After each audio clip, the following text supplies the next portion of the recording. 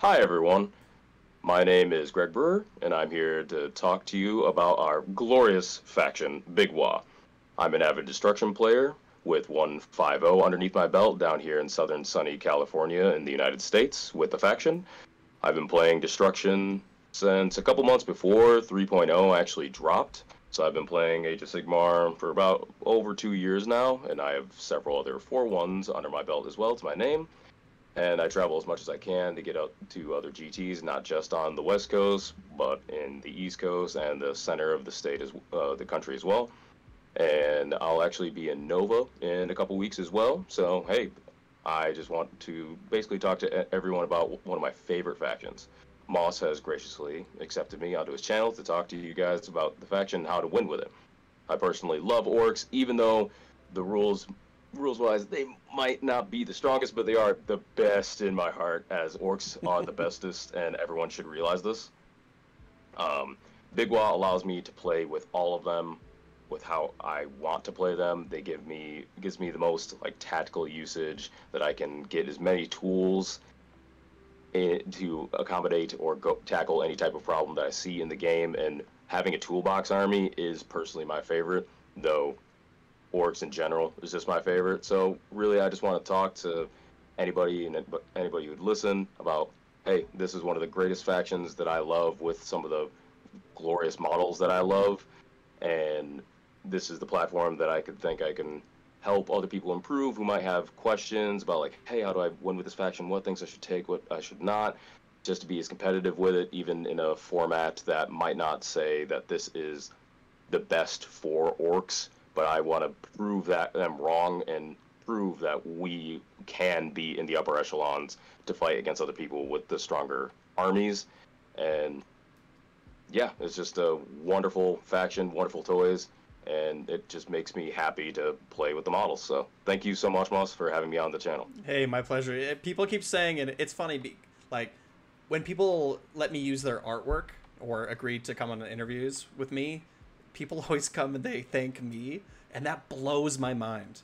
Right? It blows my mind because everyone is, from my perspective, everyone is doing me a favor. So thank you for agreeing to come and talk with me this afternoon. I appreciate it. You bring up a couple interesting things that make me want to ask you some questions right off the rip. You say that Big Wah is a toolbox army, right? And I think that that's something that is true. That's always been true, right? Because you have this huge list of models and units that you can draw from. It really does let you counter what you see in your local meta or in like the bigger meta in general. So what kind of counter meta, what kind of lists, what kind of impressions do you have for this season? Like what are you feeling this season? Yeah, so just because you have access to so many different models, because we're essentially three factions in one book, Yep. we're allowed to like pull and pick and choose the things that are just best for our situation. So that's what I mean when I say toolbox. And it's also like in some game terms where you can say soup, where you're just taking ingredients from all different locations and just trying to make your best soup for yourself. So Yep. that's where it's so great for Big Wah, where you can take the models that you want and try to fit it best for your current situation. What I would say, like what you're looking for this season, and just how to best perform. Obviously, some of it is the wizards. When we get into like the Androrian, I think it's pronounced. Whatever, the locusts, Yeah. the locust mechanics. So wizards help out a lot when you can get the primal dice for casting and unbinding. Where orcs were not that great at casting in general. That's also why Big Wah is great, because it actually helps with that. But if we're able to take that formation, our casting does get better when we have more primal dice. The other things we want to consider is having more things that move fast, because these battle tactics in this GHB are much, much harder compared to the previous editions of 3.0 so far, which is what I like. It makes the game more interesting, but we now are able or have to take pieces into our soup lists that allow us to get these battle tactics when we can't do our orc ones. So, for instance, the having more models outside of your territory than in, and having dudes on the board edges. So we want to look at having, for instance, some fast units within our armies so we can have units to complete those battle tactics on the board edge, whether that's via teleport from our casters or from cavalry like pigs or some allies. So casters, mobility, any other kind of like general ideas for this GHB? Yeah, so some other things that we can look into if we're looking at the state of the meta and just like talking about that in general, Yes. looking at like some horde clears. So we'll see when we get to some of my lists that brutes are very good at clearing hordes. So brutes for strict damage when you hit them with Violent Fury from our War Chanters, considering we're playing Big Wagh, once we get into talking about the how we're building lists. We always need a War Chanter, so we might as well throw it on something that's going to really work for you. So Brutes putting a bunch of damage and attacks into the Horde meta, which is like Soul Blight Gravelords, some Gloomspite Gits, and some other people are looking to like dump a lot of wounds. Like even Feck up there is really good, and then like summoning Seraphon. Yeah. So we want to be able to have enough damage to actually clear through these things. So that's something you need to be aware of when building lists. Right. So like quick units, casters, and brutes, especially if you have a lot of yeah. If that like it seems to me like if there's a lot of horde meta, that seems like a really smart play, for sure. Yeah, especially when they say that you can't contest objectives if you at least if you have one wound. So that helps out a lot. Awesome. So like so any other kind of like thoughts for the season? Like are there any generals that you find are particularly useful this season? Any enhancements that you're finding particularly good this season? Yeah, so we can go into some of the leaders that you're looking at. Like everyone probably knows like Gobsprak is one of our best options right now this season. He's been getting so many point drops along with mostly KB because of the GHB and like previous GHBs. So now they're finally getting some love, and that's a good thing. Gobsprak with his 3d6 once per game unbind is really good when you have the Locust Battalion, so you can, because it was not changed to unmodified. So even with the 3d6, even with Primal Dice, that's considered modified for his ability of dealing damage to wizards. So he's just great to just scare any of your opponents that are looking to actually do some casting. And he's a really fast model as well. And we all know if we're playing the faction, the Crewboy spell lore is actually solid. Super solid. And since he knows all of those, so you have the slew of answers to many things. You can get the -1. You can get the -1 attack within 24 inches for everything within 6 of that point, which is fantastic. Considering like OBR is always next to each other, and they're a very problematic army just for everybody in general. That's a good one. As long as they're not hitting Null Myriad, then you cry, but that's everybody, right? Yeah, and you can't run. And that, to me, that's also very, like, both parts of that spell are quite strong. They're amazing. There's the one, if you want to get him up close enough, which you might eventually, but you will just can turn off ward saves for something that's really a pain in your butt. Yep. Another cool combo is with Sneaky Miasma. If there's something you want a nasty hex to shut the ward off, right? You can move 14 forward, assuming you get your spells off, right? Nasty hex, and then move back, right? You can move back 14 and you can run because you're not charging, right? So it's quite powerful. And flying over terrain, like he's so versatile, and like you said before, he can move, right? And that's important this GHB, being able to move around quickly. So he's fantastic. Like, unfortunately. Oh yeah, go ahead. Sorry. I'm just super happy about Gobsprak. Like I've wanted to play him for so long, and this season it's like, oh my goodness, finally, he'll see the table. I've had 2 vultures for so long. Yeah, exactly. Couldn't do anything really. Right, and it's like, and another thing about Gobsprak too is that he's a monster, right? He's a monster. Oh, yeah. Like and just that fact alone, like I made this comment I think with Aaron, but being able to swoop in and smash a Ziggurat or smash a Loon Shrine or, like that has a lot of value. Game winning. Yeah. So I'm a big fan of that for sure.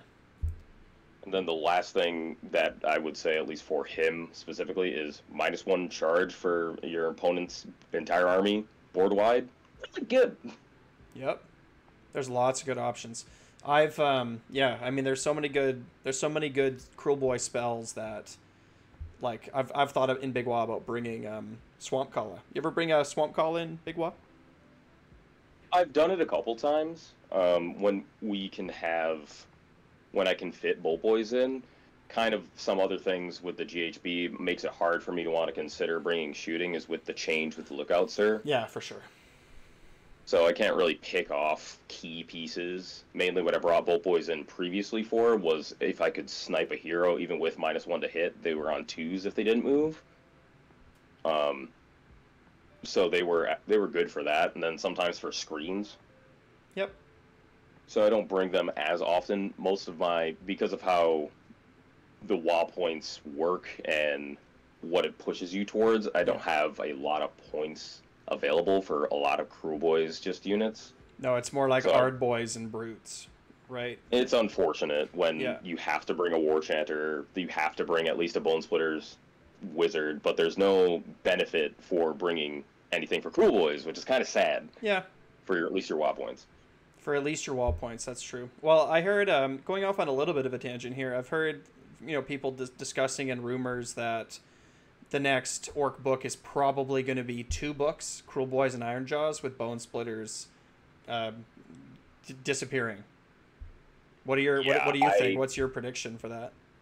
I'm also agreeing with that, because unfortunately, since the book came out, most of the Bone Splitters War Scrolls are very bare. They're very blank. Yeah. And you'll see when we discuss my lists, almost no Bone Splitters are in it, besides the one War Scroll I think is even interesting in that book, which is the Wargog Prophet. Yep. But most of their War Scrolls are just like, oh, we just get +1 to wound on a charge, or +1 attack. And it's so bare bones. It's not good, and they haven't been getting, like, any bonuses since, like, the big Stabbas were a big problem in the meta for a bit. And that's where they got hit with a little bit of the nerf bat, and then they got, like, 1 change to one of their sub-factions, and then nothing else, while Cruel Boys is still getting points drops and, like, change to their sneaky tactics. So I really do believe, unfortunately, they're probably going to be squatted. For me, the 2 big hints from GW are no new battle tactic.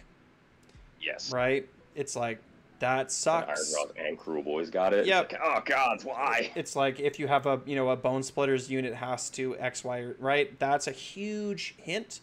And the second one was the latest Meta Watch, where they weren't even included on the list. Right? In the article it said like, oh, there haven't been enough competitive games. And in my head I think BS. Right? BS. You're just trying, like, there probably haven't been a ton of games, but I feel like you're trying to soften a blow that's incoming, right? If you sort of let everyone know passively that their army is going to be put on the shelf for good in Age of Sigmar, people can come to terms with it. Like, it's better that it's a like, yeah, I kind of knew the Bone Splitters were gone, and oh yeah, like, yeah. It's better for players to feel that way than for them to feel like, what? I just bought $500 worth of Bone Splitter models, right? Like, it's better that people see it coming. You know what I mean? So. Very much agree. Womp. Yeah. It's too bad, because I hope Wargog stays, right? I hope Wargog's around still. I love the model. I love the Wargog. War Scroll. Yeah, it's great. I hope he's a Cruel Boy. Right? I hope they rebrand him. That would be good. I would hope for some sort of rebranding for him. But there are so many, like, diehard Bone Splitters players, so, like, I would feel really bad that they no longer get to play with their toys, Yeah, for sure. But unfortunately, it's looking like with their War Scrolls, they don't really have a place in at least Big Wagh, besides that one rule for needing a Bone Splitter's Wizard. And it's looking like they're not having much of a place in GW in general. Yes. What do you think about the 2 books, Iron Jaws and Cruel Boys, Gork and Mork? Do you think that we'll get a split? I don't think we're gonna split off again. I think it will probably still stick with Orc War Clans, and we'll be together because both of them just don't have that many like models to like say to just be one faction for me. And like I say that when I know FAC only has like less than 10 models. Right. But like I would like them together to so we can continue doing and keeping Big Wah, and I think Yes. that's more likely to happen. I would be sad to lose Big Wah as an army. And I would be sad to lose Big Wah as the type of army that it is, right? Like a reactive, meta busting, play with all your models kind of army. I would also be very sad if that was the case. I would be sad to lose Yeah, Big Wah. very much agreed. Yep. It's At like least it's just for great. sorry, say again. Well, it gives you a reason that like so I started the game playing Cruel Boys. And then when I learned that Big Wah was a thing, I was like, hot damn, let me go buy a start collecting box of Iron Jaws. Cool. Now I have some Iron Jaws. Let me get a few more Iron Jaws. Let me 3D print or proxy, 16 pigs and get a mega boss on my, you know what I mean? It's like I can play 3 different armies with 2 different armies worth of models. Right? And I like that. I like being able to like change up what I'm playing at the table and always play orcs. Right? You know what I'm saying?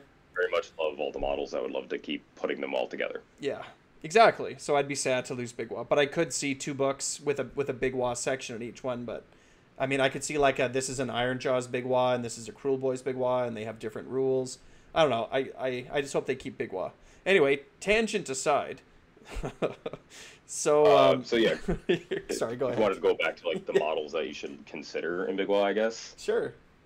Yeah, keeping looking for pigs. At least when I say pigs from now on, I do mean Gorogruntas, unfortunately. Looking for pigs so he can have some mobility.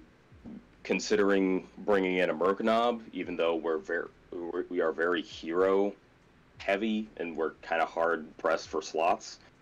Having a 5-up ignore spells on the board is still very good and can be considered. Well, I thought Mergnub only hit Cruel Boys units. Oh, is it? I thought it was everything. I could be wrong. It's I'm been a while pulling it since up- I looked at it. Pulling it up right now, 1 sec. But I remember having that same thought, being like, oh, like, You were over it. oh yeah, because you can see what I'm doing. Sorry, I'm trying to Yes, talk and right there. think and click. Yeah, it's right here. Cruel Boys Never mind. So that's Orcs. good for your Cruel Boys primer then. That's good there. Yep. Unfortunately, not in Big One. Never mind. Because I think otherwise, like, yeah, I mean, and I think that if Merknob could hit Orcs, I think he would be better in Big Wah than he is in Cruel Boys, right? Because Cruel Boys have that 12-inch invisibility deal, right? So a lot of those, like, I don't think that a lot of people are actually playing Merknob in Cruel Boys for that reason. We already have this layer of protection, and because same thing in Cruel Boys, our hero slots are so valuable that it's even for 70 points, it's like we're still not playing as Merknob needs to have the word. He needs to have the leader word removed. He needs to be changed to like unique or single or something, or like you know what I mean. Like he needs to be changed so that he's not a hero. He just needs to be other or something. But and then he would see a lot more play for 70 points for sure. Anyway. Yeah, I agree. Some other units to consider, at least for allies. Stabas, great, fantastic ally to be just a big screen. My 5-0 included like Scragrot and a unit of Stabas. Scragrot's a great caster. He did go up even a tad more in points, but still very worth it just for the CP usage. And he's a +1 caster with a very good War Scroll spell. If you wanted to bring some Endless spells, he's a good Endless spell user. Yep. And then Rippus Snarlfangs is one of my personal favorites for other things to bring. They're just a 110 point endless spell, essentially. They are small unit, very fast, can just go and snipe something. They got buffed, so they got 11 attacks, all that are 3s and 3s, 2 damage, essentially. Yeah, I've heard this from multiple people. Yeah. If they do 1 damage, then it's 2s and 2s. They will kill small screens by themselves, and they don't even have to charge. They got a 6-inch pile-in. They can run 18 and then pile in and just kill something. Yeah. They're a beautiful 110-point unit. So yeah, thinking and talking about allies, right? It seems to me like, I mean, we can only bring in the Gloomspike Gits, right? But it seems to me that the units that we are bringing in from Gloomspike Gits are all there for their sheer utility, right? The Snarl Fangs are, like you said, they're quick. They have a pile-in. Are they the ones that get the redeploy reroll? No, that's the regular Snarl Fang Riders. Right. They get the additional redeploy or like I think it's a reroll. I Yeah. don't look at them as much, but because they don't do as much damage as just the Rippo Snarl Fangs unit, and they're more expensive than it.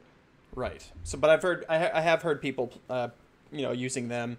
I've seen people with, and like Stabas, right? It's that 9-inch contest objectives, right? Like that can be really strong. What do you think of? I saw in a list the other day somebody was running the Spore Fanatics. Have you looked into them at all or thought about them? And this was a player that placed like 4-1, and also played on Team Poland at Worlds. So I mean, this isn't just like some random, dude at his local hobby shop or whatever. Have you thought about those at all? I'm just curious. So I've played them a bunch in regular Gloomspite Gits. I don't think their +2 attack works on just everything in Destruction. I'd have to double check, but I don't think they're there for that. They would be there for blocking line of sight and probably their pregame move. Their pregame move would be good, especially if you hit Soul Blight, that they could pregame move, and if your Soul Blight opponent decides to take first, they're not able to fully deploy all of the zombie spam, skeleton, whatever from Grave, and just keep you off points for the whole game. So I could see it there, especially if it's that kind of meta. Maybe it's but I don't choice for that. Right? Much of a reason to bring them other than that. Yeah. I have a feeling that like you're on the right track here. That it was targeted towards a specific player or a specific meta at that event that was predicted. Right? It's like, well, I'm bringing this tech, right? This tech to beat these particular armies that I have trouble with. I have a feeling that's what it is, but I'll find out later because I'm talking to him in a week or so. So. Cool. I would love to hear their thoughts on it, as I'm not completely sure what they'd be there for. Even blocking like heroes with their special line of sight blocking thing, doesn't really matter much when shooting got like hit with the Nerf bat with Lookout Sir for at least your heroes. You know what I mean? Yeah, I have a feeling he's going to be like, oh, this is why. And I'll be like, oh, of course. Of course. Makes so much sense. Makes sense to me. Okay, so if you were to give some advice to a new-ish Big Wagh player who was sitting down and looking at all these war scrolls, all these different enhancements, all these possibilities, how would someone decide, or what kind of advice could you give to someone who's trying to decide even what kind of army they want to bring in the first place? Like, how do you get over that decision paralysis when you're building a Big Wagh list? Yeah, that's a very good question. It is decently hard.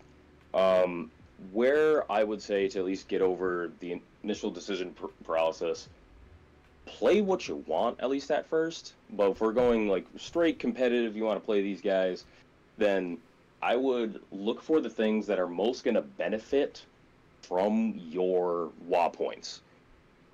What are the things that are going to be the scariest while I'm ramping up and playing this faction that I can fully utilize? So with the WA points, you get +1 to hit, +1 to wound. That's your last two things.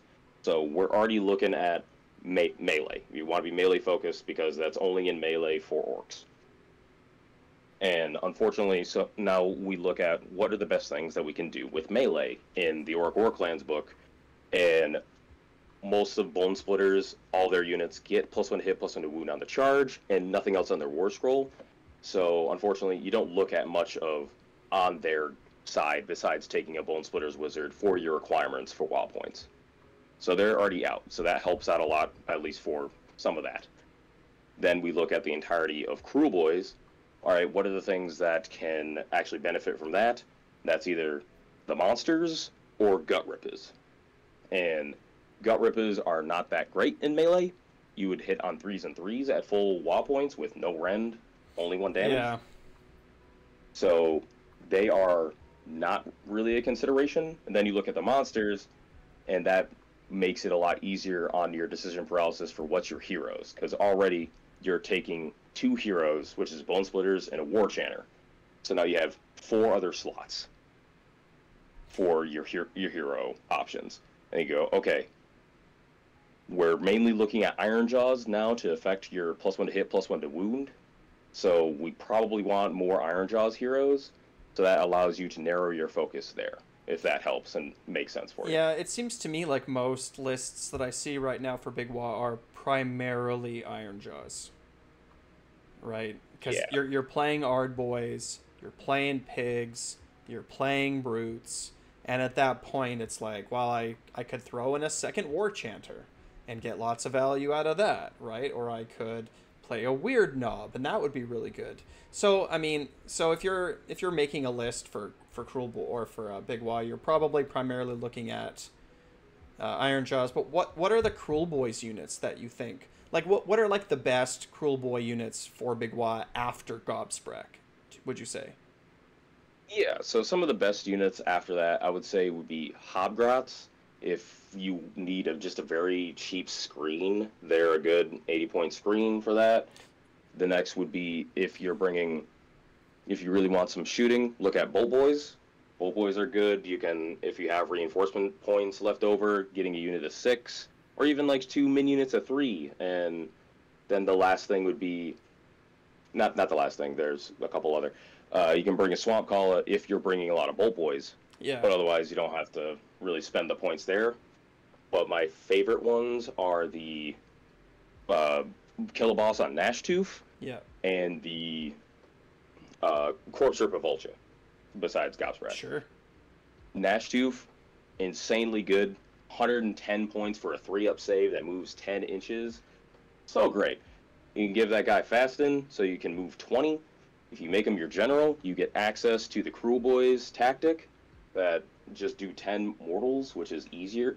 Do 10 wounds and not take 10 wounds, which is easier than the other two for a general. Well, and here's the crazy part about that battle tactic is that you can use your Wargog Prophet's Death Mask ability before you pick your battle tactic.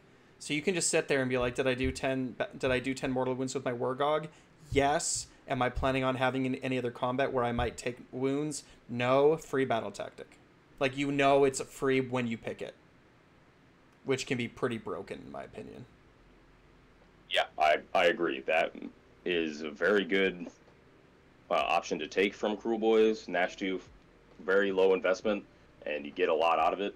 You'll see, but one of the better grand strats for orcs to take is Wah, where you just need your general or any of your battle line to be in your opponent's deployment zone at the end of the game. So having a Nashtooth or a Corpse Ripper Vulture as your general makes it very easy for you to get that, especially if you put on Fasten on them. So the Vulture moves 28, while Nashtooth moves 20, and they can be easily survivable as a general pick. Oh, for sure. Nashtooth in particular. That 3-up save is nice. I've seen people take him with Armlet or Amulet of Destiny, right? The 6-up ward, universal enhancement. Yes. Yeah, just make him a little bit more survivable. Yeah, for before this GHB, I used to bring the Break-a-Boss on the Troll. Yep. And he is one of the most damaging units in the game, right next to the Snatch-a-Boss on Sludgebreaker. If you actually get a 3 on his damage and you are at full WoW points where he's just hitting on 2s and 2s, he can definitely kill something. You can kill a lot of things in the game. Yep. Before, I would give him Fasten, and I could teleport him, and he would teleport Fasten 5, so he would be 4 inches away just in the hero phase, and then he can not move, charge, and then kill whatever I'd want him to do if your opponent deployed in with any kind of error. Yeah. Yeah, any kind of error. And if you're a 2-drop list and you get to control who goes first, you could also super sneaky and do that same thing. Right? You super sneaky and then you Fasten, and then on the other side of the table you could teleport pigs or something, right? Hoarfrosted pigs. And they could Mighty Destroyers in, right? Like, you can really punish bad deployment with super sneaky and that teleport 100%. Yeah, as long as your general's not the one getting super sneaky, perfectly fine. Yep. You don't want to kill your general too early in the game with this army, as it's very important for WoW points and it's very important for how you conduct yourself throughout the rest of the game. Top 3 generals in your opinion, what do you think? Top three generals right now, I would say Nashtooth, Weird Knob Shaman, or you could also put it on a War Chanter. Would be your other one. Actually, sorry, Yeah. I would say the other one would be a Corpse Ripper Vulture. Yeah, you think so? Lots of it's that's another great thing about Big Wagh, and I love talking to people about this army because there are so many different opinions, right? Some people swear the only general that you can take is a Maw Crusher. They're like it's the only one, it's the best one by far. I don't personally agree. I generally go for a Weird Knob, and if I was playing a Nash Tooth in my list, I would probably consider that as well. But yeah, what do you think about the Maw Crusher general? I do love Maw Crusher. I just love him so much more in Iron Jaws than in Big Wah. Like we're already we it goes back to my previous point is that we want to see like what can best utilize the +1 to hit, +1 to wound ramping, and the Maw Crusher is a very good example of that. But unfortunately, it really wants to get into the fray, and it is a very huge base. It's a very huge target. Everybody who sees a Maw Crusher knows I'm going to kill that, or I need to kill that, Yeah. and that's a very big deterrent for me. And like I can bring the Maw Crusher, but that means I have less wounds or less bodies on the table in order to best spread out to have my screen so I can ramp easier into Big Wah, and we can get to that once we're going into how do you conduct yourself in the game. But when I have less bodies, it means less Wah points, means less I get the Right. ability to be my full army quicker. So you would rather And have like more brutes than a Maw Crusher. I'd rather have more brutes. I'd rather have more ard boys. I'd rather have like stabbas, which kind of sounds sacrilegious. No, I When I get say it. I'm not bringing a maw crusher, but when I No, can bring a mega boss on foot to do essentially the same thing as what I want the maw crusher to do, which yeah, is just to give multiple commands for like 300 less points, I'm probably gonna go the mega boss on foot. gotcha. Yeah, and I mean that's definitely like a very effective style for Big Wise. Tons of bodies, right? Tons of bodies, tons of wounds, lots of charge bonuses, right? Lots of stuck in combat bonuses, right? You're just racking up those Big Wall points. And yeah, and the other glorious thing about the army is you can like you said, there's so many diametrically opposed opinions. You can change it however you want and still perform very adequately and It very comes well down with to it. your play style. Yeah, comes down to playstyle. Yeah, That's a good thing with the Maw Crushers. Like it doesn't work for me, but it can definitely work for anybody else. yeah. Like give it the destroyer, send it on in. It can still win you games flat out. That just requires you to change up like how you're going to spend your commands, where things are going, and that's an entirely different thing than how I play the game, and that's beautiful.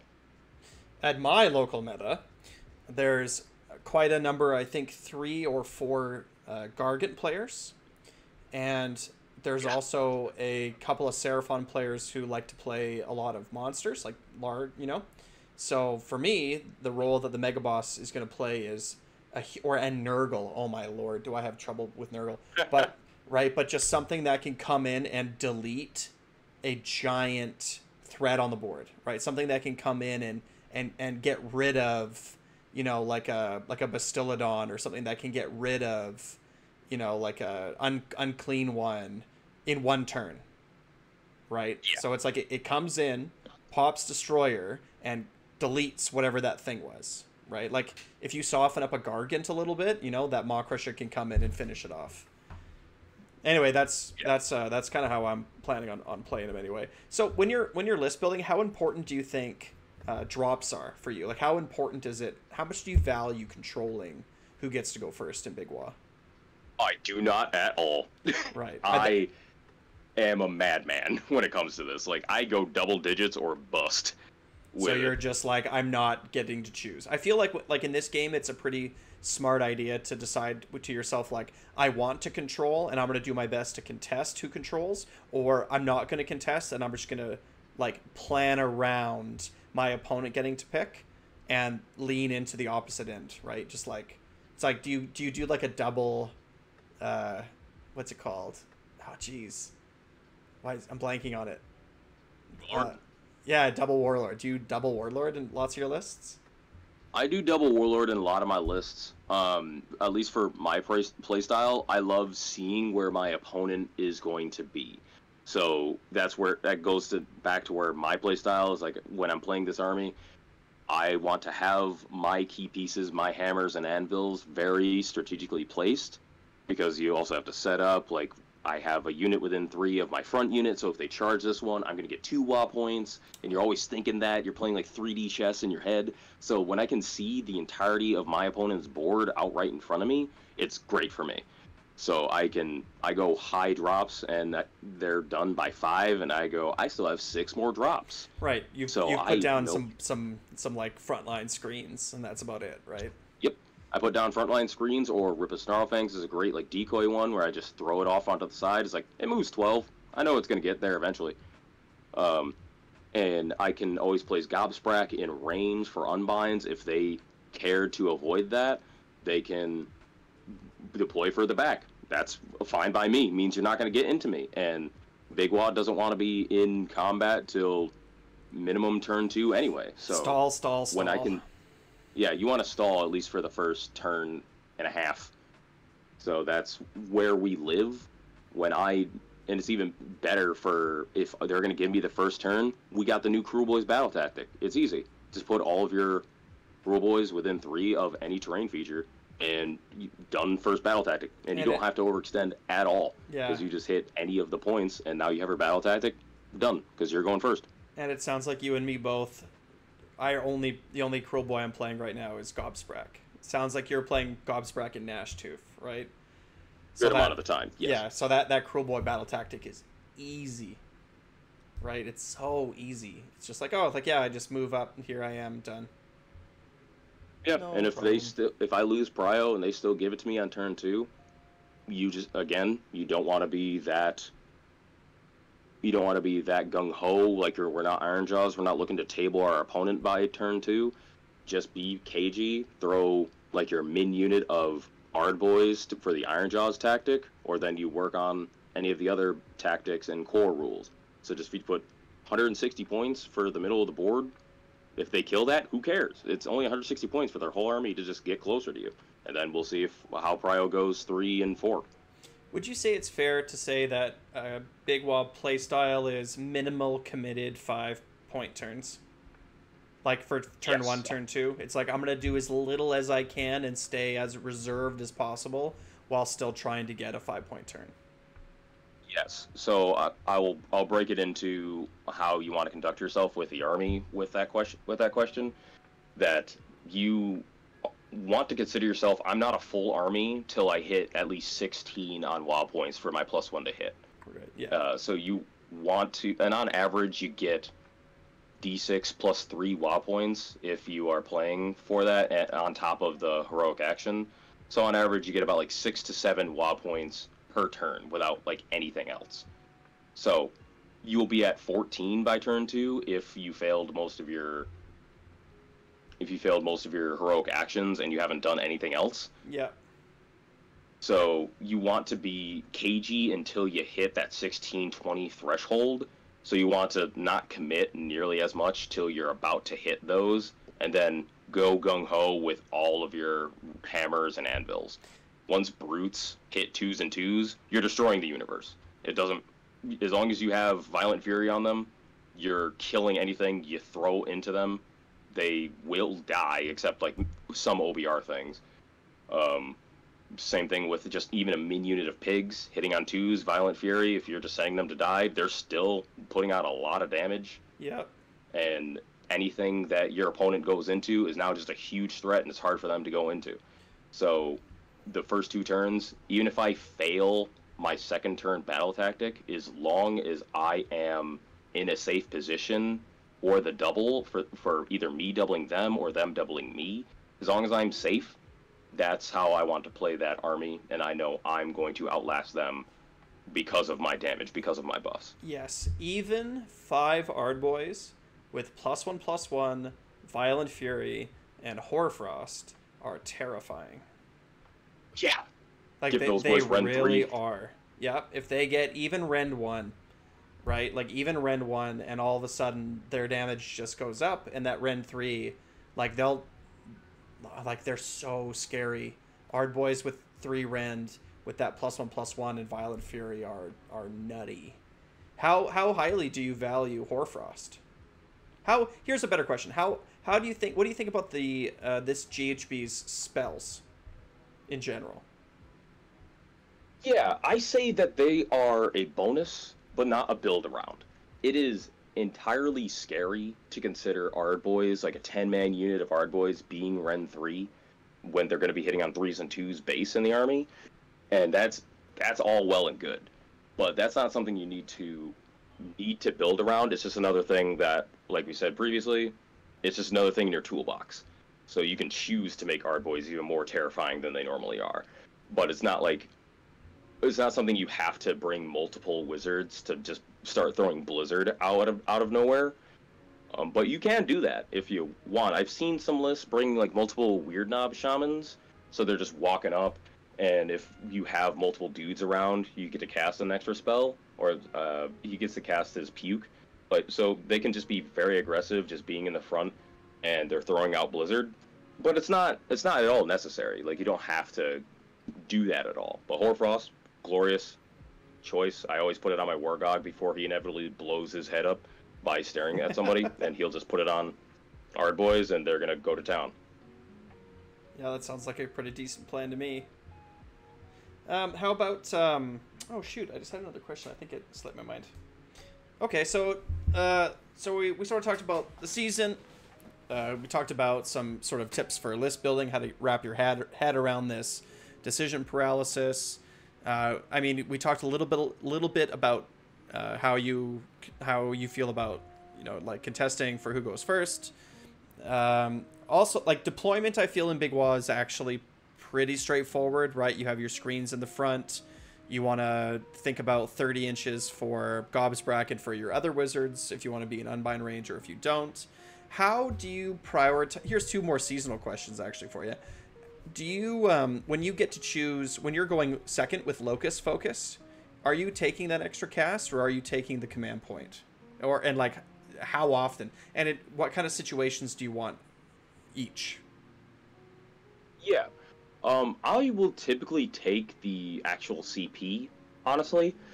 That just gives me more options that I can, alright, double redeploy with my Mega Boss on foot, Right. or double all-out defense in shooting when I would only double all-out defense just in melee. When I would take the double Unbind if I will go against somebody who has more casts than I do. Or sorry, the additional Unbind when I have someone who has more casts than I do. Unfortunately, most of my list only has the Wargog as the only caster on foot, unless I'm taking Arcane Tome. So the Wargog is not really doing anything with that extra cast, because he's only knowing 2 spells anyway. Yeah. So I tend to not take the extra cast or Unbind as much, whereas taking the CP on somebody who can use the CP on multiple units is much more appealing to me. Right. That Mega Boss is pretty useful for that purpose. I agree 100%. Very useful. Very useful. And how about the battalion? The Locust Battalion. How often do you take that? I am looking to experiment more with it now, because I like the idea of having enough dice still left over, even if my opponent takes turn 1. I have enough Locusts after I use Gobsbrack to unbind them to have enough more dice for pluses for Gobsbrack spells, because they're just so detrimental to my opponent when I just say, oh, +1, -1 attack for most of your army that's within 6 at this point. Yeah. Or -1 charge. It's very enticing to me. That's why I said Gobsbrack's probably one of my auto includes. So I'm looking to fit Locust a bit more. It's just harder when I'm looking at my hero options getting a little cut here, because I need to fit a Weird Knob in here, and I can't bring my Cruel Boys General. So I'm looking to see where my preferences lie, but I'm stuck between having a Gnashtooth General or a Weird Knob General for the purposes of taking Locust. Yep, I hear that. I find personally I've had a lot of success with going into my games already deciding that all of my primal dice are going into Gobsbrack. Like, that's like my plan, right? It's like, I'm just going to counterspell, or I'm going to unbind, right? And if I get to spend some on my offensive spells, like on my turn, cool. And if I don't, that's okay. It's not, like you said, it's not a build around. I'm not building around Horfrost. I'm not building around Blizzard. I'm building around Gobsprat getting a 10 up unbind is what I'm doing. It's a glorious feeling. Yeah, it really is. People are afraid of that model. Oh, it feels so good. I'm so happy. Oh yeah. One other thing I wanted to mention just real quick for deployment, just being aware if you have some of the fast units like Ripper Snarlfangs or Gargruntas, deploying them in such a way that if you are still playing cagey enough when after your Cruel Boys battle tactic is done, for just having them buy 3 terrain, you want them in deployed in such a way that you can get the surround and destroy having 3 units by board edge. Okay.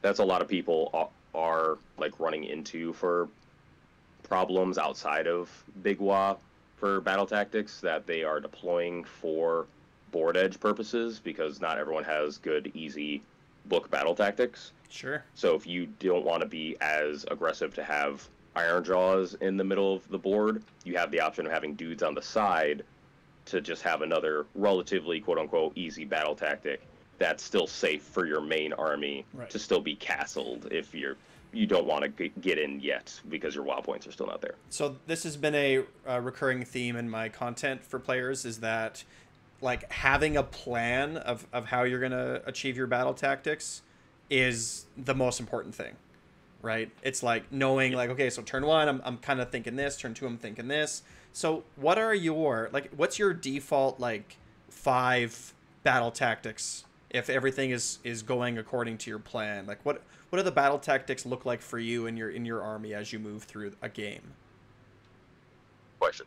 First one, it's always going to be the hide, the sneak up on them, which is have your Cruel Boys units within 3 of a terrain piece. Turn 1, that's easy. The brain dead, done.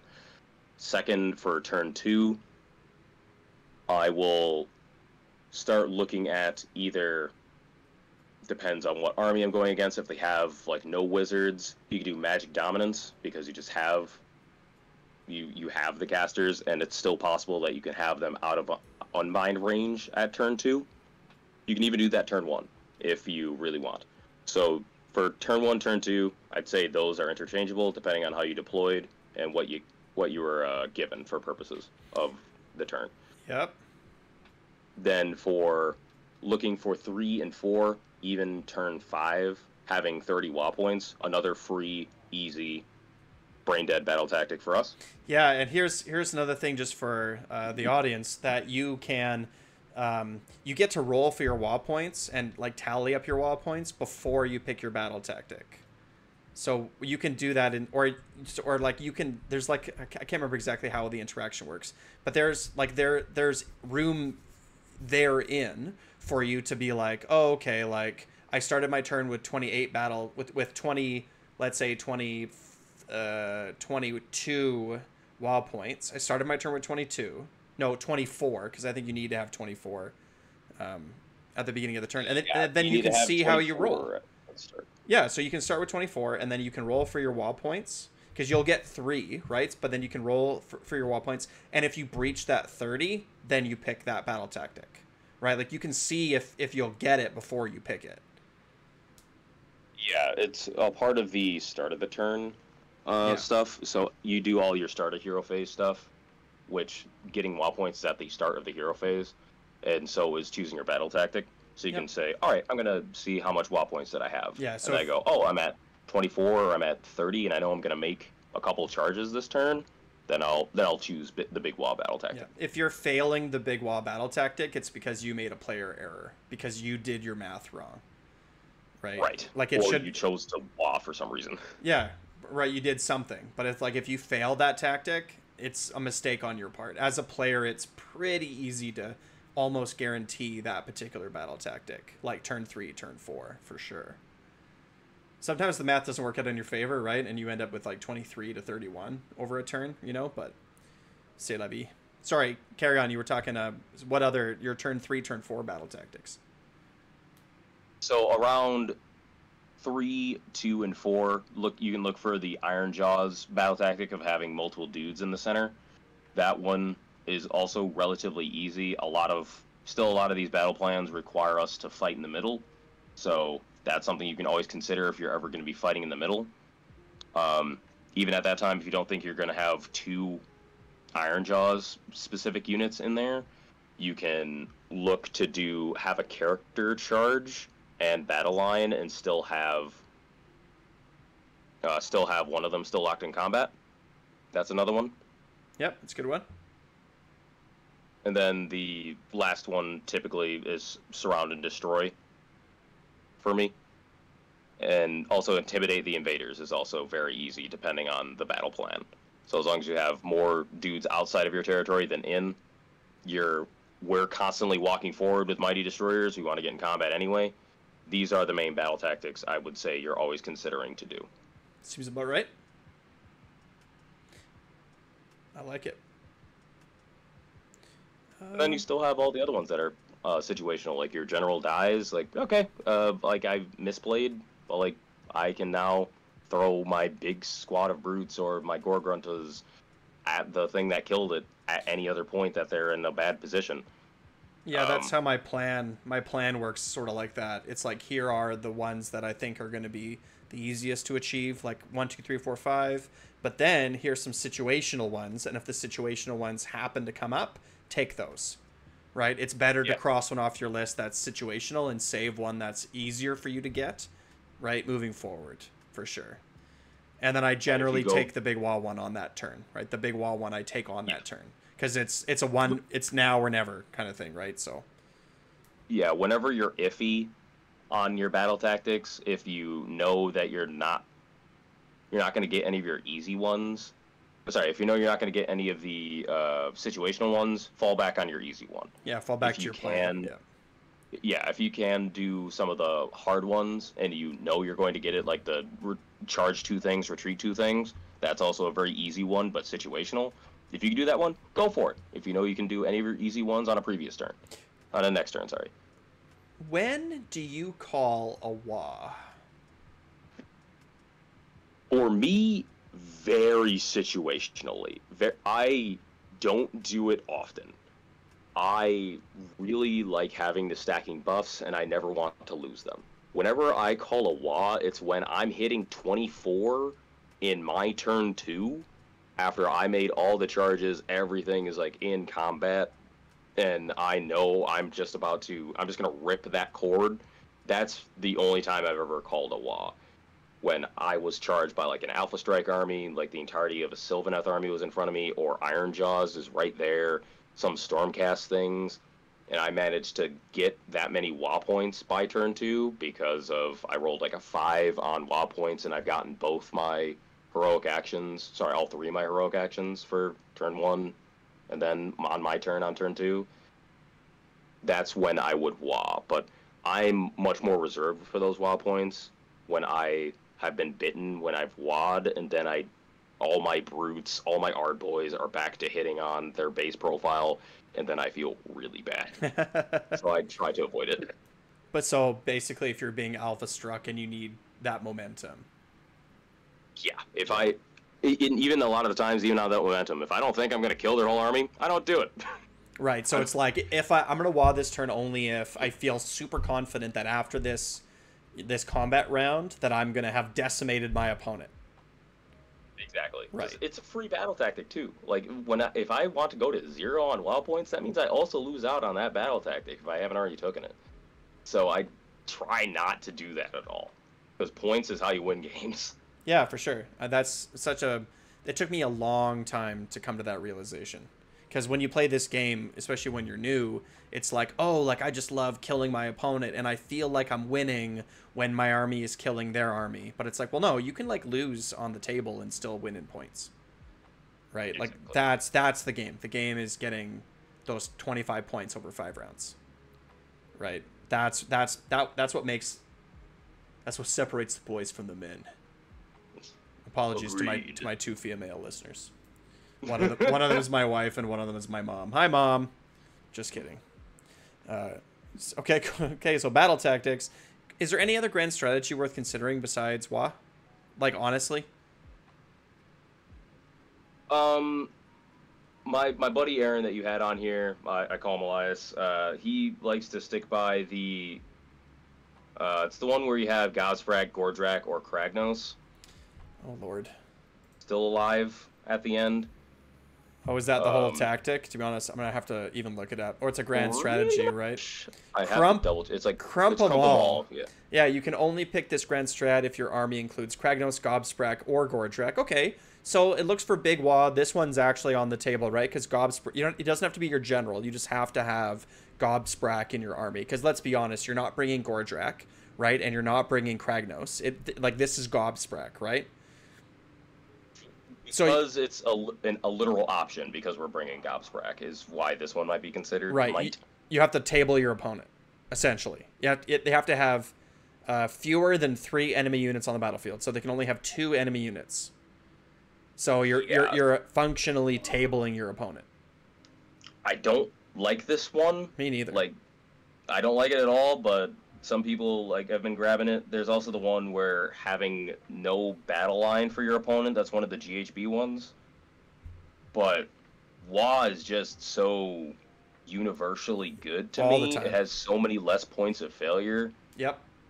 Like, all you need is Jester General or any battle line. And if you bring Teleport, that's just 5 unit of Ard Boys that you put into the corner of the board, and your opponent might have to throw 100 plus points at just killing 80. And, like, if they did that, sure. Yeah. Who cares? It's something I've come up, the way that I play Big Wah is I always like to look for where my opponent has made a positioning error, right? Where they've, like, unfolded their castle inappropriately or left something vulnerable off to the side, and then they're getting teleport pigged, right? They're getting teleport brooded. They're getting teleport maw crushed. I'm going to put something in their back line that they don't want to be there. And like we all know this, right? But there's lots of tricks involved with Mighty Destroyers and Fasten, where you can, like, Big Wah has like a +1 charge that comes pretty early. So if you put a Maw Crusher or whatever it is 9 inches away, it's actually an 8-inch charge, right? With that +1 to charge, and then they are not going to be able to unleash hell because it's the hero phase, right? So there's lots of little tricks where you can really punish bad positioning from your opponent, and then you might just have a battle line in their backline, right? Like you're just sitting there and you're like, well, if nothing else happens, I get my grand strat, right? So lots of There might be some other of the GHB ones that you could consider for grand strat, but I just look at Wah It's and so good. I kind of glaze over at that point. I know, that's how I feel too. And this other one, Crumple Mall, the problem that I see with it just on my first reading, and maybe, like I never ever like to assume that I know better than Aaron, right? Because like Aaron's like in the top 10 players ranked worldwide or something silly like that, right? Like he's, like a veteran, tried and true, right? But when I see this, Crumple Mall, I think if I was your opponent and it was close and we were going to come to Grand Stretch, I'm just going to run. I'm going to take my units and I'm just going to run away and keep 3 of them alive, right? Like you're giving opportunity for your opponent to take actions that will deny your grand strat. And I don't like that as a general principle. With Wah, it's like, well, I'm not going to give you that option. Like you said, I'm going to teleport Ardboys way into the corner and just wave at you. And it's like, there's nothing you can do to stop me, right? But Yeah. That's what I mainly consider. yeah, it's Wah. Like, and as I said before too, like I usually take a Weird Knob as my general. So on turn 5, he just teleports himself. That too. Right. That's also what I did previously before this GHB. It's great. Yeah, he just moves on turn 4. You're like, I'm going to run him back out of Unbind range after he's done all his things, right? And then on turn 5, I'm just going to teleport him into the corner. Also gives me a lot of those scary feelings, like when previously it's like, I need my grand strat and all my battle line died. He's my only hope. Well, I have Mastery of Magic. Let's hope to the gods I roll that 7. And I still take Master of Magic because, like I said, I dump all my Primal Dice into Gobsprak.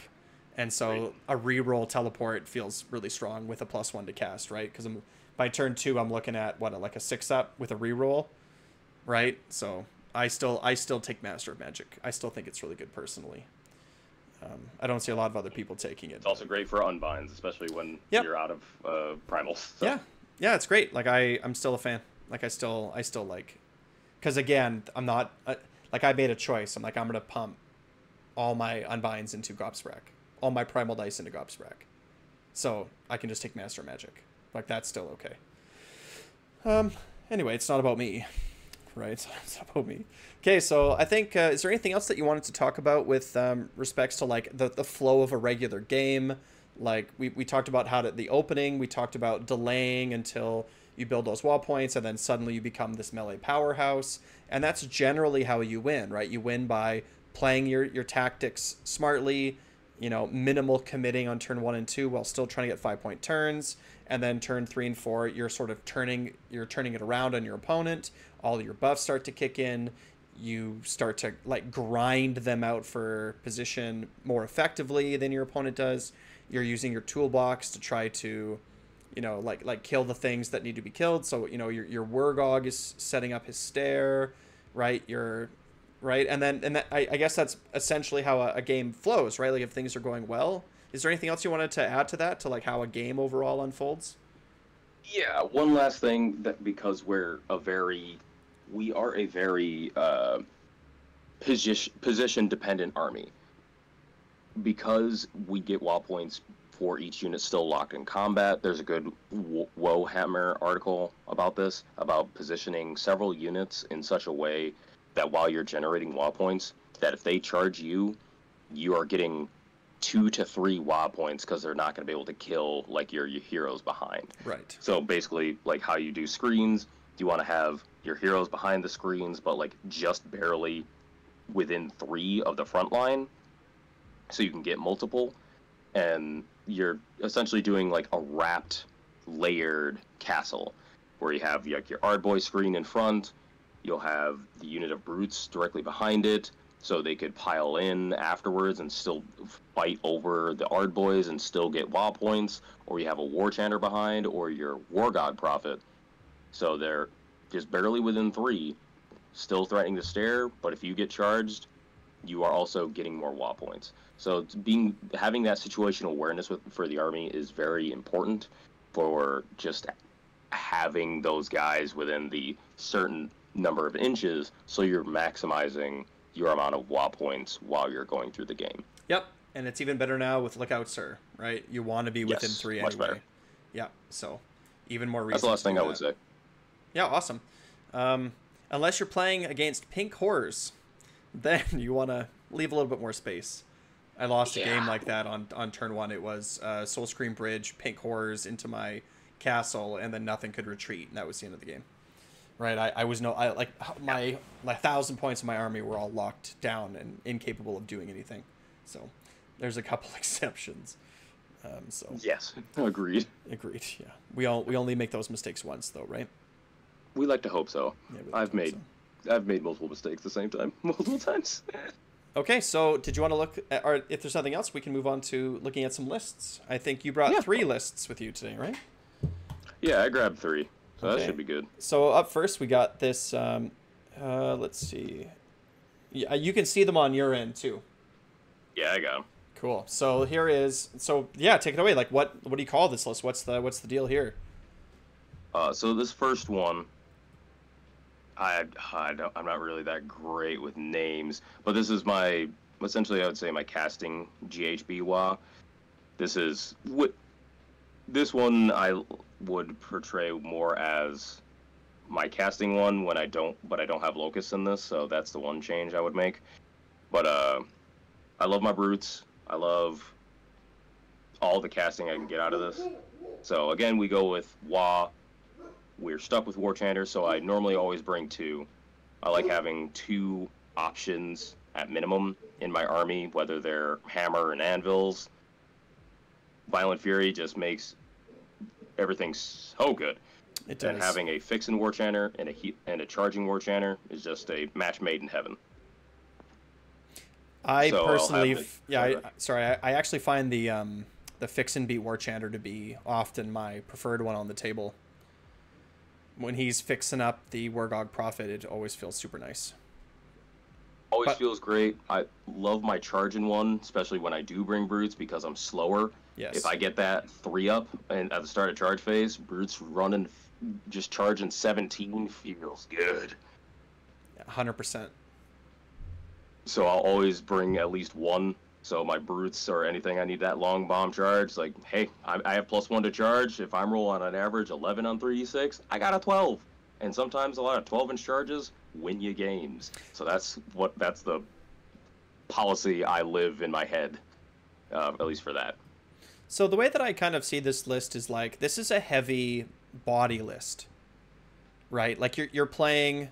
It's like the core of your list is like, okay, I'm gonna run a double reinforced unit of brutes, a reinforced unit of brutes, and then a reinforced and non-reinforced unit of Ardboys. I'm just gonna bring a lot of meat and put it on the table, and then to complement this slow-moving fighting force, I'm gonna have Rippa Snarlfangs, who can, like you said, be mobile and run off and grab objectives, take board edges, and so on.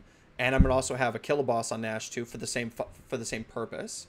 Gobsprak is obvious, and then to support this large body of infantry units in front of me, I'm gonna have a double War Chanter and a Mega Boss.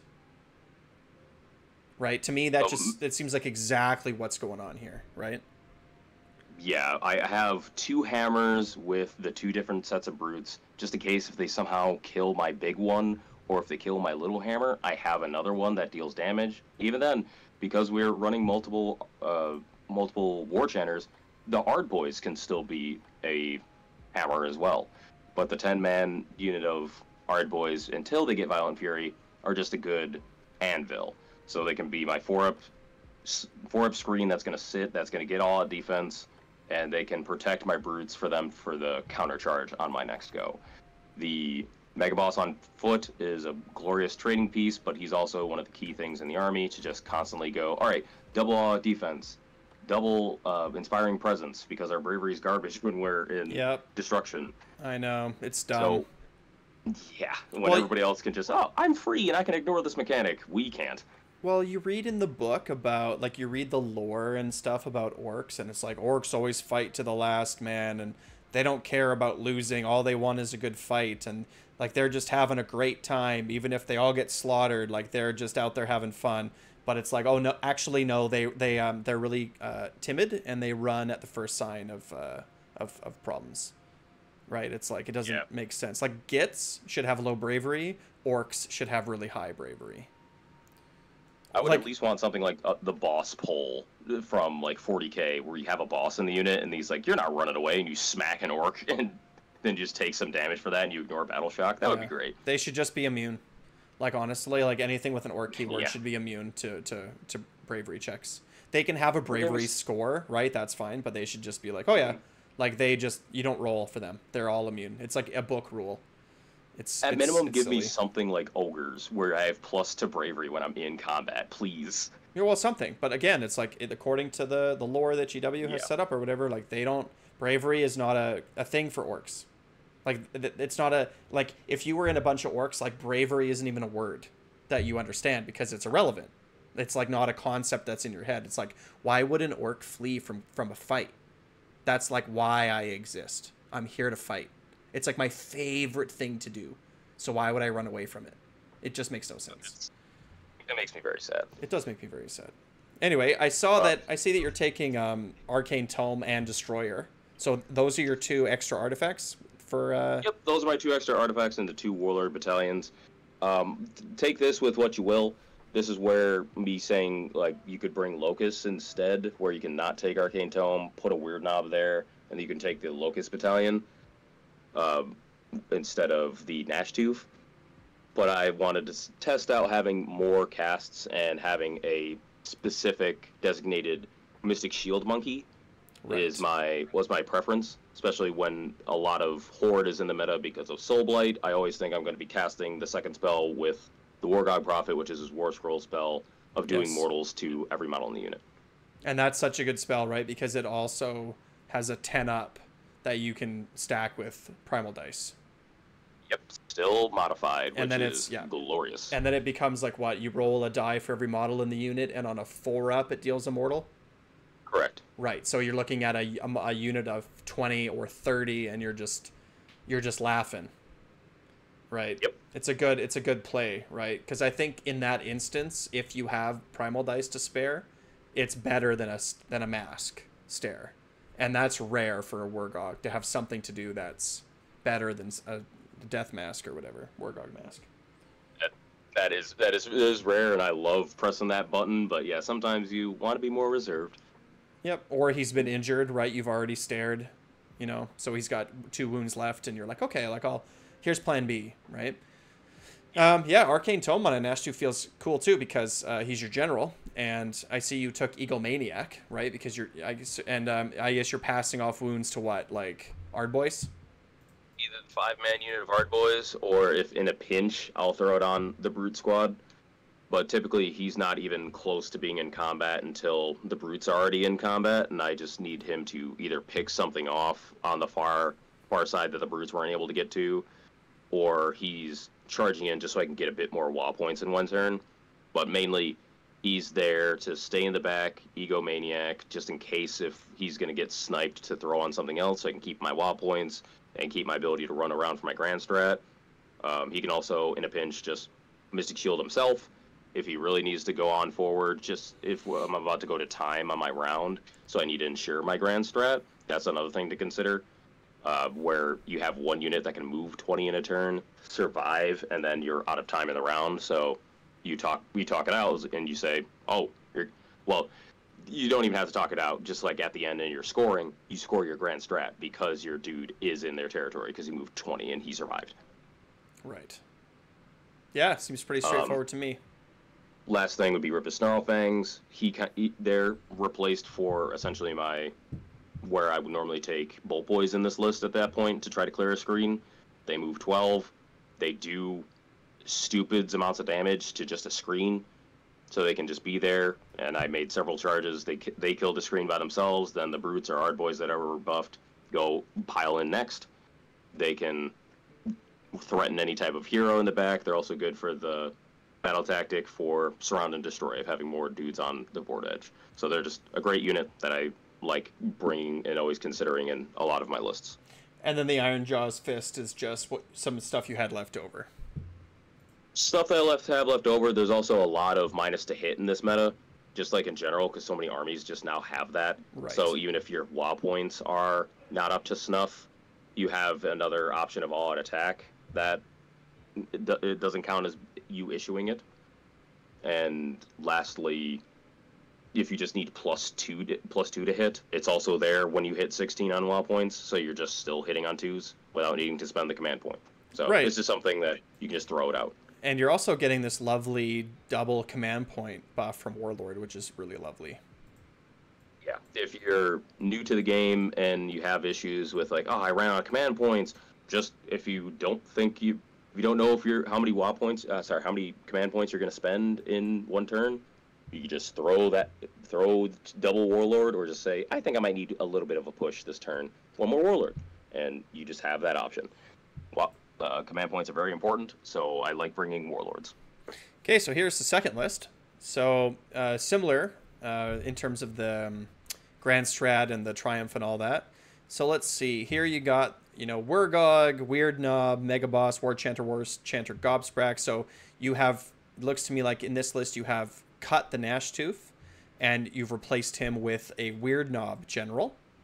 And then, yeah, looks like you're running Gore Gruntas, which is different from your previous list. Because now, actually, that's something I didn't notice, but you're not running any Gore Gruntas in your first list. I guess your mobile options, like I said, are your Snarlfangs and your Nashtooths, but you're not really running any kind of like fast, punchy sort of unit. And then in this list you are, but I still see that you're running a double reinforced unit of Brutes, 2 reinforced unit of Ardboys, so you're still bringing some pretty chunky frontliners.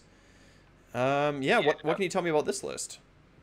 So this one, relatively the same as the first one, but just having that option of a really fast like missile that you can throw with the Gore Gruntas.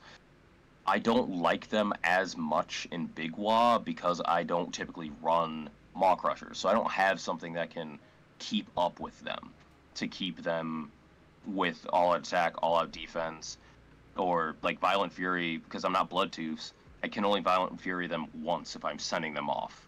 So if I get the double, or if I get the double, I can't buff them again. Yes. So they're not nearly as effective. They're a one-turn trick. Yeah, they're a one-turn trick. so I don't keep them as often. So in this list, they basically replace the Rip of Snarl Fangs, but they're still a good missile if I just go, all right, my Brutes or my Ardboys are not going in, but I want a good distraction in putting damage in. They're a good early source of Wah points, where just Violent Fury them, send them off. They're going to go and complete whatever objective I send them. So it's just a different playstyle you're going for. Instead of, I have 2 big blocks of Brutes that are slowly going to walk up and destroy you. This is, I have 2 surgical pieces I have to very consider with my Gorgruntas, and they're just looking for prime targets. So it's just a different way that you can play the army of, I can still be cagey, while I can still surgically extract the targets that I want to remove with those guys, which allows me to do with the Great Big Green Hand of Gorg. I can teleport them outside of 12, then Mighty Destroyers, so they're within 3, and then they're already Violent Furied, so then they're ready to fight. And then the Suffering Gravetide is my other bonus, where I can further clear hordes instead of just relying on my 2 Brute squads to do it. I have the 1 Brute squad and Suffering Gravetide to also really put a punch into large bodies. This list is more surgical. Yes. Than the first list, for sure. And then what did you take? I guess you took Destroyer for your Warlord battalion. Right? Yeah, I took Destroyer because it's always still just a beautiful trading piece. If I don't think I'm going to be able to live whatever's going to go in there, then I can sacrifice the War Boss on foot to just kill whatever I throw him into. Yeah. Or if he's just going to kill a bunch of hordes. Yeah. Destroyer is just always just too good to really not take, sadly. Combined with that fight on death. Yeah. Right? It's like your opponent's looking at him and it's like, especially with Lookout Sir, right? It's like he's gonna get his value's worth. Right. Yeah, I can always choose not to attack with him. So even if he does die, he's still attacking regardless with that Destroyer. So I'm never not going to get value. Yes, he's gonna, and for 140 points, he trades very well. Very well. Yeah, I've thrown him into Scarbrand multiple times. Where, all right, I will just fight over here. You'll kill him. He's going to kill Scarbrand. Have fun. Yep, and you went with the Acolytes too, for this list. Yes, that's where I was referring to previously with getting rid of the Nashtooth, put in the dude so I can have Locust and I can have multiple unbinds with Gobsprack. Yeah, for me that was a big thing with my list. I can't get double Warlord in my list because of the hero combinations that I'm running. At least I'm pretty sure I can't. But yeah, for me that was a big consideration because I wanted to run Locusts. Right, I couldn't run double Warlord and Locusts. Right, that's not possible. It's not possible. Right, so that's why I think I'm actually running this. I'm running Warlord, Locusts, and then everything else is in a battle regiment.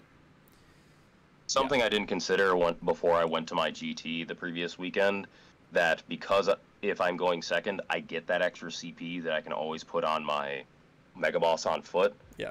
So I'm not as hard-pressed for double Warlord as I was if I'm going second.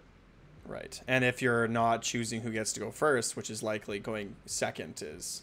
I mean, I think players mostly are choosing to go second now, in my sort of limited experience. What do you think?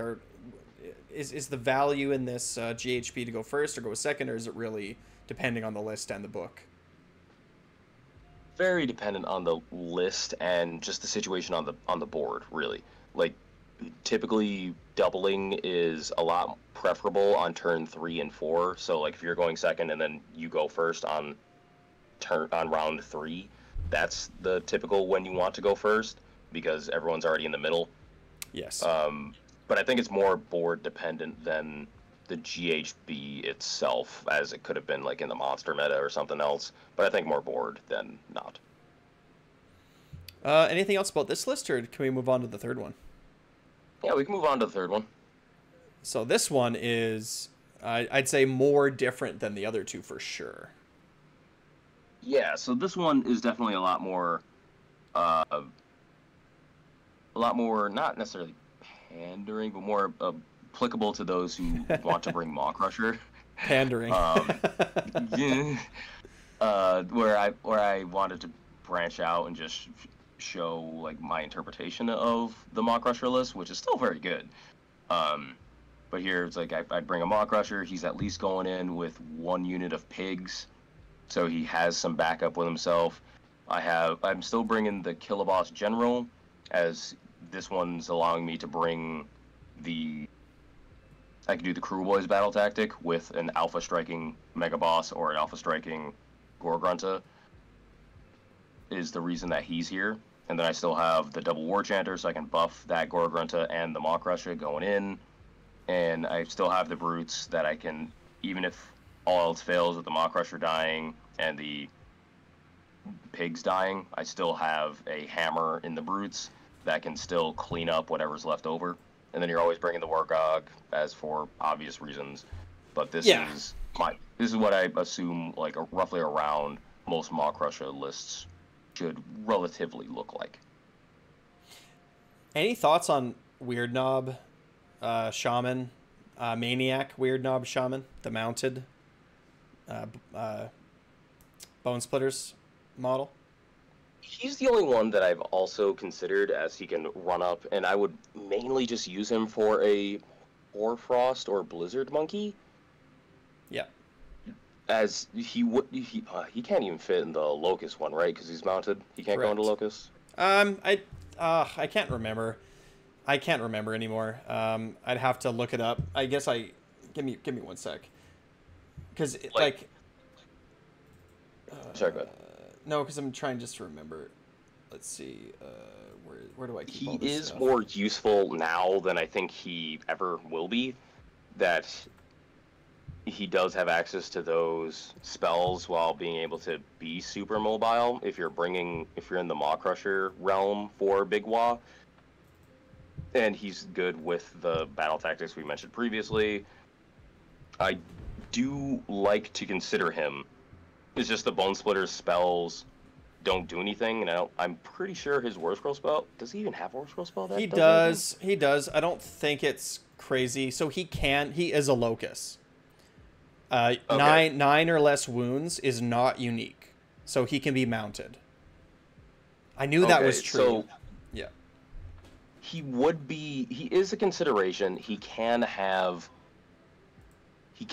Blizzard or Hoarfrost. I would think if you wanted to go a more mobile type of this army, where you have Maw Crusher and him, and then more units of pigs, that I could physically see that. And if you're going second, he can get another spell, so you can also like Mystic Shield pigs and then Blizzard if you wanted to. You don't necessarily need Hoarfrost on pigs unless you want Ren 3, but everything else is pretty. Yeah, everything else is a little extra. You're correct. Doesn't add that much to me. You're correct that he's like a Blizzard or a Hoarfrost monkey. His War Scroll spell doesn't do anything, right? Because it targets Bone Splitter units, and he's got a +1 to hit and wound if you charged, right? He's got one of those things. So like you said before, it's like adding +1 and adding +1/+1 doesn't do much in Big Wagh, and he's not a hammer hero anyway, so it's not like it's like kind of irrelevant. But you're right. He's a 1 spell, 1 unbind. He's fast, right? But he's like a Blizzard monkey, and I don't really feel like that has a place in Big Wagh. I really think the best play in Big Wagh is to throw your primal dice into Gobsprak, right? I think that's the best play, right? And if you like, could.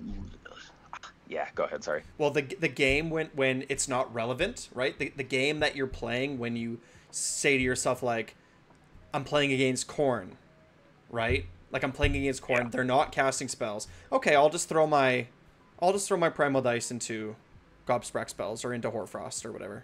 Into the Wargog, his busting, his horde busting spell, right? Like, the plan B is still good. Right, but I feel like the plan A is always Gobsprak. I think it's so much better than anything else. Yeah, like there could be a world where you're taking like a couple of these guys and you're bringing a Maw Crusher and a bunch of pigs, that you're also somehow less amount of drops that you're controlling the turn, that you can get a second cast onto him to also like cast Mystic Shield on top of maybe Hoarfrost or Blizzarding it being very aggressive, but I think that's a lot of ifs that I don't want to plan for. Yeah, sure. I get that. How about Kilbo? You ever consider Kilbo?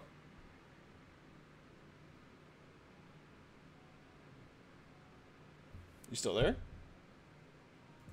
Uh-oh. Okay, sorry, I can wait. Okay, we're back. I think. What do you think All right, about sorry Kilbo? about Yeah, you're good. Kilbo is an interesting choice. I think we can take it now, especially since it's such a low investment of 80 points now. Yep. I would want to wait till more of the meta shifts to have a bit more monsters. I still don't like having 80 points that on a 2/3 of the time still does nothing. Yeah. Because he only hits on 2s, then wounds on 3s. It still is something I don't like considering. But if more monsters come into the meta, like more giants come, like you said in your meta, maybe Yes. having more Killbows is good. But not too many. Like Korn has 2 monsters where I could think would that bringing more of that. OBR always has 1. So like there's definitely a place for it. If you could have 80 points, throw it in. It's definitely not bad. And this is where we circle back all the way to Big Wagh being a toolbox army where bringing to the table what you need to win against the opponents you plan on facing is super relevant. Right? Yeah, because like I said, relevant. I know I'm gonna play one Gargant player at least in these 5 games I'm playing in a week and a half, right? And so I'm like 80 points, and if a Killbow does so much damage against those Gargants. Another thing I've had a lot of success with is a Killbow and a Swamp Calla Shaman in the list as well, because the Killbow suddenly, like you said, it has, I think it's something like 50% where it'll just do nothing, right? It'll just do nothing. But if there's a 1 in 3 chance, if you throw the poison on a Killbow, that it'll proc its mortals. If your opponents if there's a lot of monsters in your meta, that can just slap. I killed a Gobsbrack in one game playing a Cruel Boys player as Big Wagh. I shot the Killbow and got my Venom Encrusted Weapons, and then he charged me, and I Unleash Hell, Venom Encrusted Weapons, and killed the Gobsprack off the table. And I thought to myself, like, wow, like that's 180 points. And Swamp Calla Shaman's great. Like the spells are great, right? He's a Locust. He was the 3rd wizard in the list, right? So that means I can lose a wizard and still roll that die for those for those that extra primal die. So play your meta, right? Play your meta. Play what people at your store are. Kill that one player that always beats you, that annoys you, right? Get him. Build a list to kill that guy, right? Yeah, I definitely see it more in like a Cruel Boys style, more heavy Big Wagh, where you are bringing the Swamp Calla. I wouldn't bring the 180 points just for the 1 Killbow, but if you have also like Bolt Boys along with it, well, do it to your heart's content. There's like a list I saw. I thought it was interesting. It was like a Sludge Raker General, right? Because the Sludge Raker is a great model and hits really hard. He took Super Sneaky, Gobsbrack, and then he took the Regiment of Renown, Big Grick's Cruel Shot, right? And that was a... Can we take that? In Big Wagh you can, in Cruel Boys you can't. Oh, So, okay. That's good to know. The thing with... I learned something new. Yeah, in Big Wagh, it functionally translates into a 50-point Killbow, but it takes a hero slot. Fair enough. Right? Fair enough. So it's like, that hero slot is precious, but if you're looking at a list, like I'm looking at, or if you're looking at a list and you have five heroes, right, and you're thinking about what else you can do, right, that Big Rick's Cruel Shot is actually not bad. Teleporting a unit of 3 poisoned Bolt Boys onto an objective can be kind of a nice, or you can teleport them within 12, right, at 11.9, and then you can still snipe heroes, right? So there's like some wiggle room there. Again, it's like, it depends on your playstyle, it depends on your meta, it depends on like what you're good with, what you practice with, and so on and so on. So, okay. Yeah, that's what I have on Big Wagh.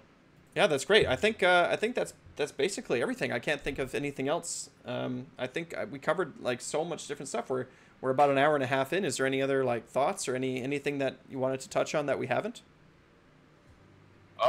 Keep on the lookout for when we're eventually going to get the Mog Cruncher in. I would love to see when my big pig gets to come into Big Wagh, and we're going to have some good time there. But otherwise, we're in a very good spot in the meta right now. We have good battle tactics that allow us to get the points and get those wins. Really consider Big Wagh as we're definitely not going to be like the S tier broken army, No. but we are a solid A tier. If you just get some practice in, you can go into almost anything, I would say right now. We have the options, we have the tools. It just requires just that little bit more effort, and that's why I'm here, and that's why I just want to say it's a glorious army, and thank you so much. Yeah, we all appreciate you. All right, everyone, that was Greg Brewer. Big thanks again for coming on.